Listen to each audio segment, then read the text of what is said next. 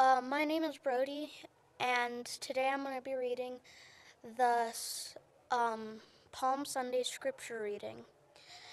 Let's begin our celebration of Easter Passion Week by thinking of Jesus' humble entry to Jerusalem on Palm Sunday. No other king could arrive to conquer war horses and warriors while humbly riding on the foal of a donkey.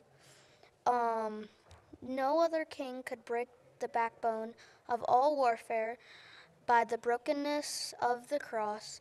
Deepen your reflection on Christ's passion and thank Him for for the richness of His grace. After Jesus had said this, he went on ahead, going to Jerusalem. As he approached Bethphage and Bethany at the hill called Mount of Olives, he sent two of his disciples, saying to them, "Go to the village ahead of you, and as you enter it, you will find a colt tied there, which no one has ever ridden. Untie it and bring it here. If anyone asks you, 'Why are you untying it?' say, 'The Lord needs it.'" Those who were sent ahead went and found it just as he told them. As they were untying the colt, its owners asked them, "Why are you untying the colt?" They replied, "The Lord needs it."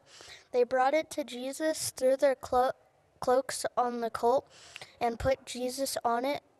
As he went along, people spread their cloaks on the road.